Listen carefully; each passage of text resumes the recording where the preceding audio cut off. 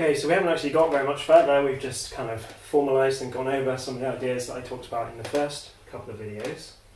Now let's go on again and formalise Worldlines. So for simplicity, just so I can draw pictures, I'm going to work with a 1+1 dimensional space-time, which is essentially R2 or R1, 1, whatever you like. So this is our space-time. As we've seen, it's going to have some kind of space coordinate, which I'm going to call x. It would be x1 if we had more coordinates, but just for simplicity, I'm going to keep calling it x. And then, as we saw, we have a time axis, and as I mentioned, we need to introduce some dimensionful quantity to make sure that we're measuring both of these scales in the same units.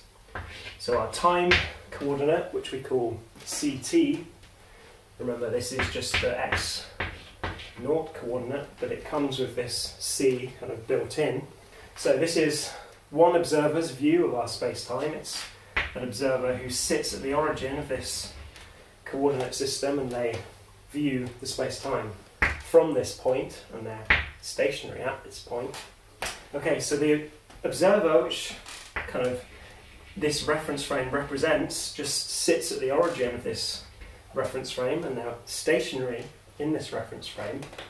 So how do we formalise the world lines, which are going to be followed by other particles in this space-time?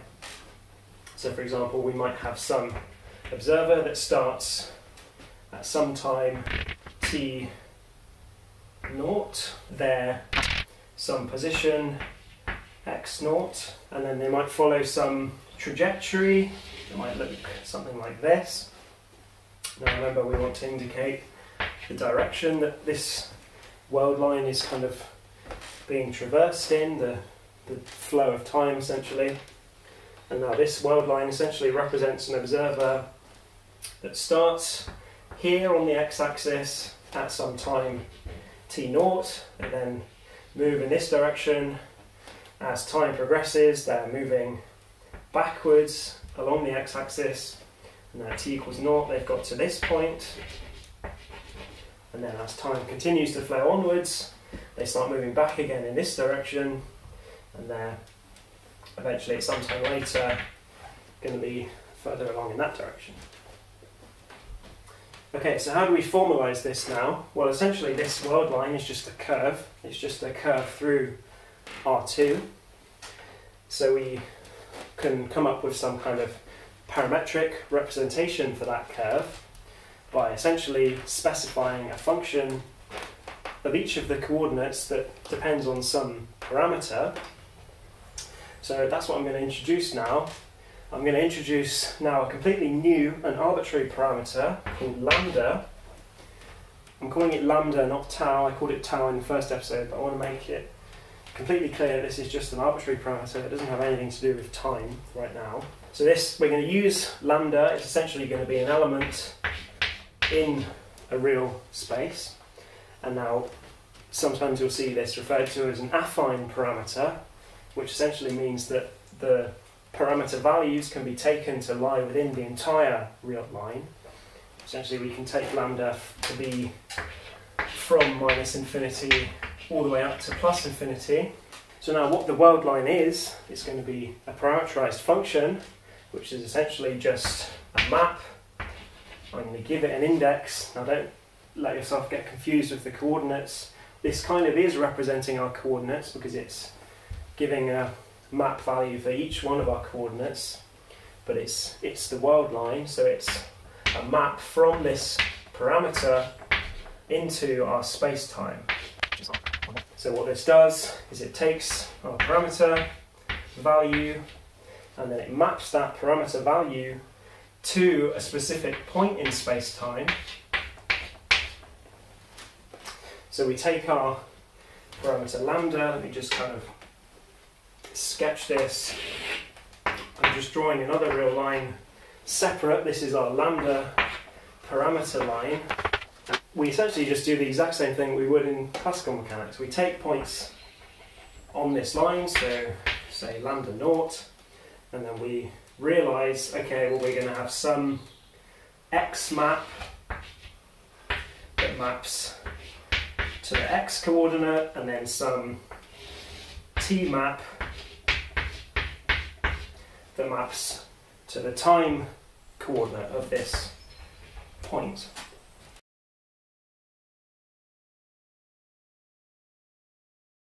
So as lambda varies across this line, our map just essentially traces out this world line.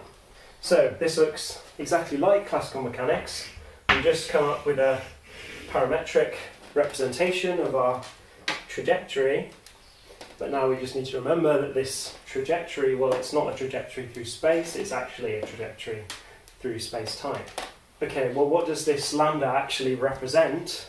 Well, at the moment it's just an arbitrary parameter. We're going to see, by making a kind of specific choice of what this parameter is going to be, we can realise that we can use essentially the time that this particle measures itself.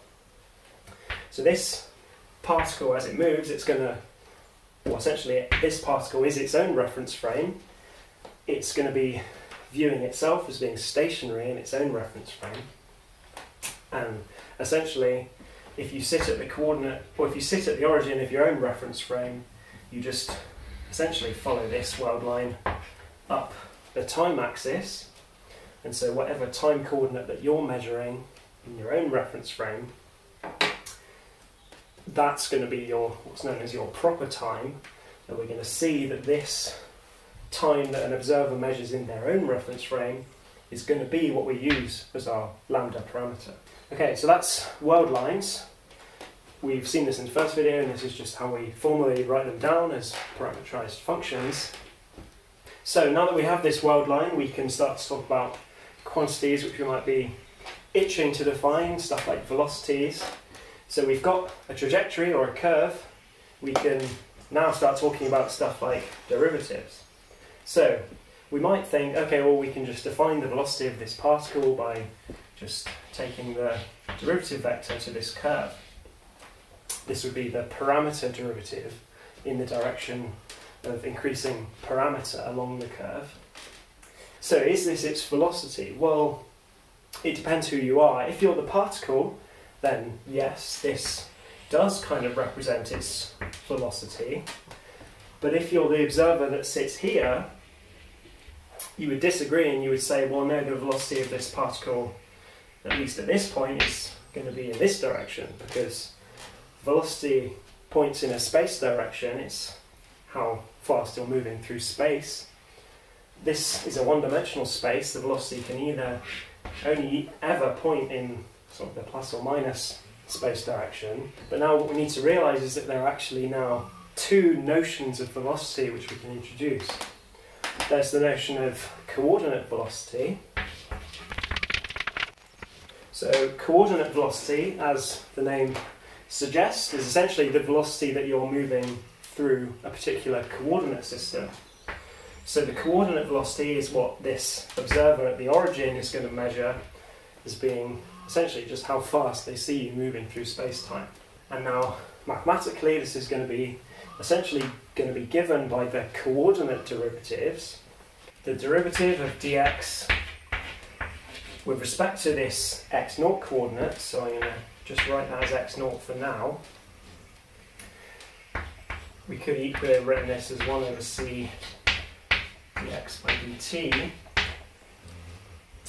because remember x0 is just ct, this is the coordinate velocity. Now this is going to be a vector quantity, and if we had more than one space dimension, say we had x indexed by some other index I, where now we use the convention that if we introduce a Latin index, so letters like A, B, C, I, J, K, they're only referring to space dimensions. So this index I essentially runs from 1 up to the dimension of your space-time.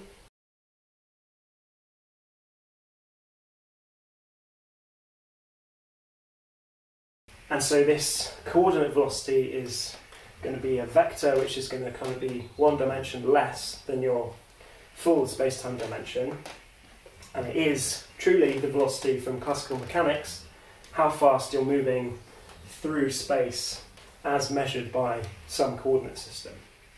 So hopefully this is a familiar notion, but as we can see from this picture, it's calculated in a completely, or it's going to be calculated in a completely different way to how we would expect. It's not the parameter derivative to this curve, it's some kind of other derivative because it's being measured by, in essence, it's using this different t parameter. Now what happens if we actually consider the parameter derivative now? We can just look at this curve and we can consider its derivative with respect to this lambda parameter. And now that's going to give us something which is known as the 4 velocity. The name 4 just stems from the fact that we always work in a 1 plus 3 dimensional space-time. You could just call it the relativistic velocity or just the velocity. So this 4 velocity is now going to be given by the derivative of the Worldline functions with respect to this new parameter that we've introduced. And now I'm going to give this the name u, which is what it's commonly referred to as. So this 4 velocity is going to have as many components as the dimensionality of the space-time, whereas the coordinate velocity is going to have one less component because it's essentially only velocity in the space directions. This is a full velocity. It includes a portion in the time direction, and we're going to explore a lot more about what each of these full velocity components represent in upcoming videos. But for now, let's just briefly see what some of them are going to look like. So let's consider the x0. So this is going to be our kind of time coordinate, taking the derivative with respect to the parameter. So this quantity which I've written here, this dt by d lambda, is going to become an extremely useful quantity for us. It's going to be known as the Lorentz factor, usually given the symbol gamma, when we realise that this parameter is known as the proper time. So this quantity, this Lorentz factor, is essentially, or it's measuring how much the time coordinate is essentially varying as we move along this curve. So it's a kind of, if you like, it's a measure of how much the coordinate time is changing as the parameter is also changing. So don't worry if this doesn't make too much sense right now. It's going to make a lot more sense when we start talking about coordinate transformations between reference frames, and we're going to see we could consider moving from this stationary observer's reference frame, transforming to this moving observer's reference frame, and then we can measure how are the coordinate times different that are measured by these two frames. And this parameter gamma is going to be extremely useful when we perform this transformation. But for now, I just want to kind of make you aware, 4 velocity is essentially a parameter derivative with respect to, or it's the derivative of our Worldline with respect to its parameter, so it kind of feels more like the velocity which we would have used in classical mechanics, where you just have some trajectory and then you just consider the derivative. This notion of velocity is a coordinate velocity because essentially the parameter in classical mechanics is time, and we're just dealing with space coordinates.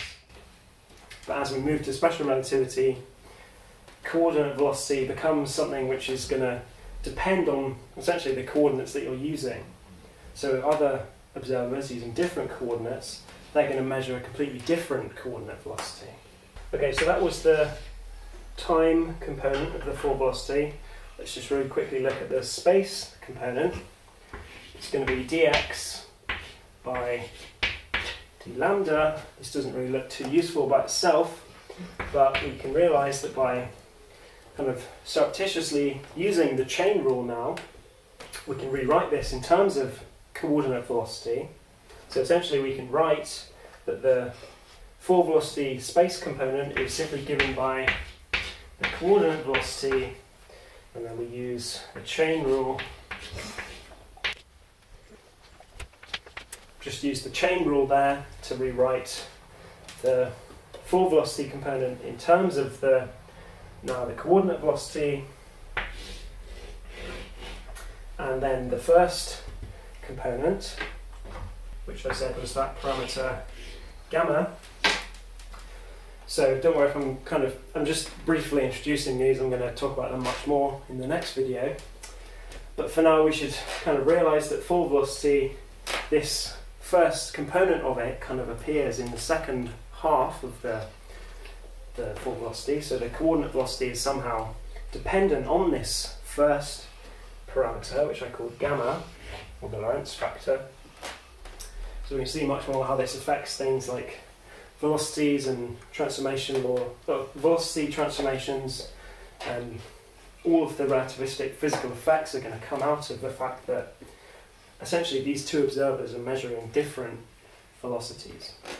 Okay, so in summary then, we've seen that space-time as a manifold we can represent using a reference frame, which is just the coordinates on the manifold. And now we can start to talk about entities or observers which live inside this reference frame, and their trajectories through space-time are known as their worldlines. Essentially this is a curve which traces out the history of the particle as it moves through space-time. And now since this is just a curve in R2, we can do differential geometry that we love to do on this curve, take its derivatives. Well, we can now realise that there are several notions of derivative that we could consider. We can consider how much is this.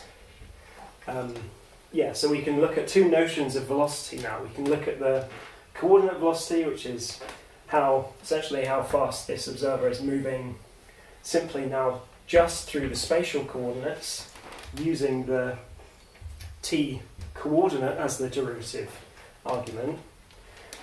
This is the velocity that we're kind of familiar with from classical mechanics, but now we also led to discover a new notion of velocity, which is the parameter velocity, or the velocity, which is given by this tangent vector to the world line.